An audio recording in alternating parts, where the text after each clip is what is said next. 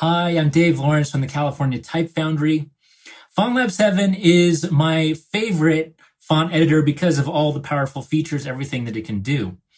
So in this video, I'm going to be showing you how to use some of those powerful features to make great fonts in FontLab 7.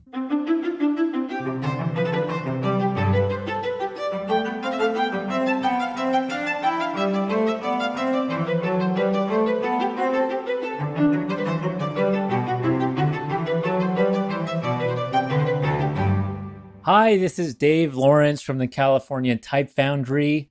I'm glad that you're here with me today. I am doing some videos for FontLab, and this is going to help you avoid some costly mistakes when you are using elements. So elements can be a great tool, as I've shown in a previous video. You can just resize. See, watch, if I want to just resize the way that this is, let me get into the correct one, and then move this up.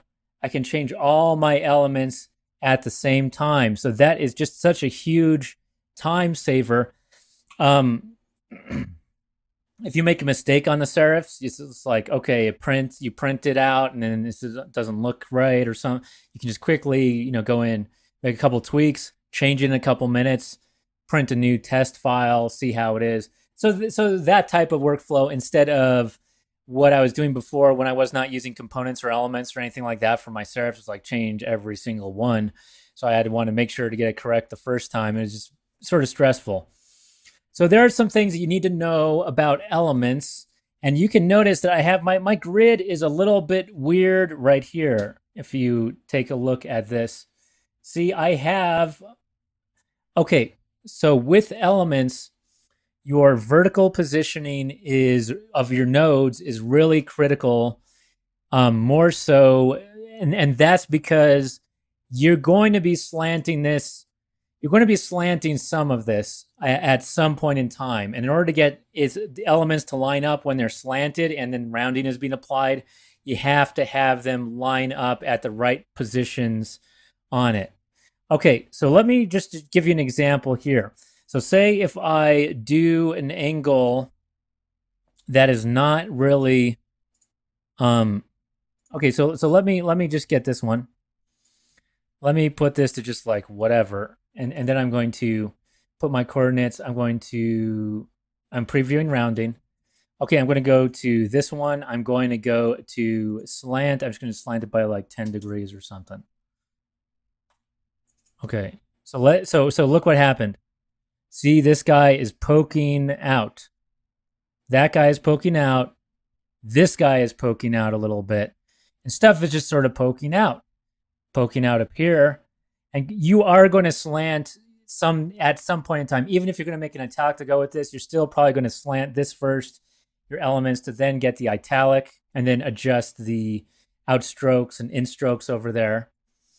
So that's going to be important. So now I want to show you, if I put that back to where he's supposed to be, and then if I go back to my actions and I use an actual good 11.31, and we'll talk about what is a good slant angle. Now I'm going to push that and watch. See, nothing should, well, as long as I did it right. See, nothing is poking out. I have all this. This is a complicated symbol with 1, 2, 3, 4, 5, 6, 7 elements. And I slanted it. There's not one single rounding error where things are poking out. And that's because I chose the correct angle with the correct grid size. So let me show you a spreadsheet that I had made to sort of help me figure that out. Well, okay, that's my multiplication tables to help with that. Okay. So large divisors list. When you're trying to calculate the slope and you want things to precisely slant like that, you have to use these angles that are a little bit like this. And the reason is from trigonometry. When you have a simple slope, like, okay, so for example, let me go up here. Here is a slope of 1 to 5. That means you go up by 5, and then you go down, and then you go over to the right by 1. That actually gives you a complicated slope of 11.30993247 you have to take the arctangent, which is the inverse tangent function of the sides, and then that gives you the right angle for this thing here. So that's what I did in my formulas. If we just go into my formulas, I take the degrees, you take the arctan, atan of this divided by this. So you have to take it of this by this, which is 0.2, and it gives you 11.31 degrees approximately. Okay, so these are the good angles, and what's great about this, what I love about this spreadsheet is because if you want a very precise, I just go up to my cells, I say what type of specificity, I say I want it to 7 decimal places, so I copy that thing, and then I go to slant, and I type in that whole thing here, and now I have a very precise slant here, and I push OK, and now that should be even more precise. Let me see how precise it is. When you do it really precise like that, and you go up to coordinates, turn off preview rounding, and I go over this, it's exactly at 311, 570. This goes to the nearest hundredths of a unit. So this is down to even below the hundredths unit, even the thousandths. This is an accurate positioning of these things. Okay, then for the elements panel, FontLab is going to show you to the hundredths place on the degrees. Okay, so this is what you do. If you want to use these angles of 21 degrees approximately, 19, 16.7, 4.03, 11.3, 8.5, and all those ones, you have to have your grid at a 20, and all your nodes have to be at that 20 positioning. So how you go and change that is you go to command and then comma, and you're going to click on grid. There we are. And this, I just put the horizontals for this part don't matter that much. I'll actually go in and change my grid a fair amount during the process of my workflow. But here I just wanted something that was out of the way, a number that made sense. And so I just put 100 there. You could do it by 50 or whatever you want. And then you put there by 20. Okay, so I push apply, hit it that. Okay, and you can see how some of these things are not at good slope for, like you could not slant this by those 20s there. Okay, so because I'm using a 15 unit grid, which is every 15. So if I go back to my file, you can see I go over. So this only has by 5, 10, and 20. So I use 15 because I actually like the slants of that one quite a bit. And also since it's divisible by 5, the numbers don't look really crazy. So it sort of makes sense somewhat. Because then you can get a perfectly 3.8, 7.6, 11.31, 14.93. Those can be just about perfect with elements if you're doing that. You can also get a 18, which is quite a bit at that point in time. Okay. So now you sort of have to decide, okay, which angle do you like? So thinking about your italic, well, what node positioning do you want to work with, and what angles do you want? So I sort of chose that I like this 11.31 angle. It's pretty good. It was used for FFDIN, FontDIN. So that one's pretty nice. Multiplication table. So you can see here that obviously the 20s give you sort of the nicest numbers here. But a problem with the 20s, it doesn't give you that many numbers. 48 different positions from about to the top, about to 1,000. I put this about 960 because that's about how much you'll use. So that is where you have to have your node position. But look at 15. That gives me the smaller number you have, the less italic angles you're going to get, but the more node positions you're going to have that you can use. This one's going to give me 64, so that's increased by about a third. So that is not too shabby. That's pretty good. That's why I went with that one. Okay, and plus I sort of like the numbers. So I didn't want to choose something like 19 or 13 because look at that. How am I going to remember all these things? I mean, you're going to have your grid there so you can see if it's aligned with the grid, but how are you going to remember? You'd really have to get to know your 13's multiplication tables. And since angles look pretty similar, there may not be that much difference between some of these and these. They're off.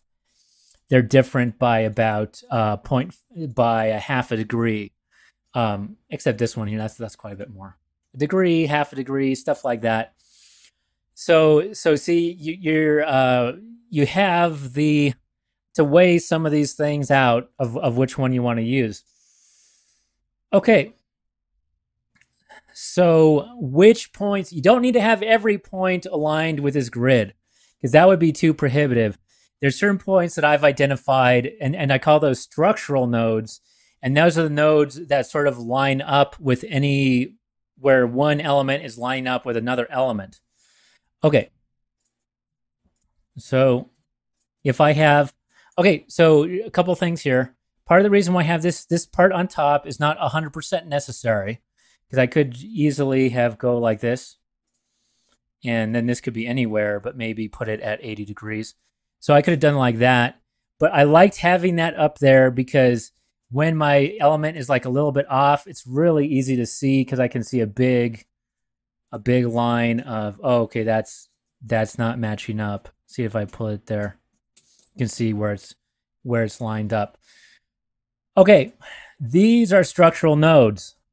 These parts where the serifs connect. If there's a bracket. If it just goes straight off, then there's no real structural node. You can put you will get rounding errors, but you can put the node inside more. If you don't care about like your stems being a unit or 2 units different on the top from on the bottom, then maybe it doesn't make a difference to you. But this part here, that's a structural node. That needs to be right. This one, it's actually good if you do these handles, and you can see that I did it here. You don't want to reharmonize stuff once you got that. Here on this side, actually, I didn't do it. So there I have it. There's lined up. That's a structural. This one is not structural, but since he's just part of the thing that needs it like that. This one is not structural because he's sort of slanted anyway. He will, if we want him, it's possible that when on one of our instances that it might export like this where it's off by, well, this would already have been combined, but this part might be off. So it might cause that to be off on one of our slanted things, but it wouldn't actually, there would be nothing poking out if this was off like that. Also the tops, because just your overshoots, you can use whatever nodes look good because those you don't need to have exactly perfect.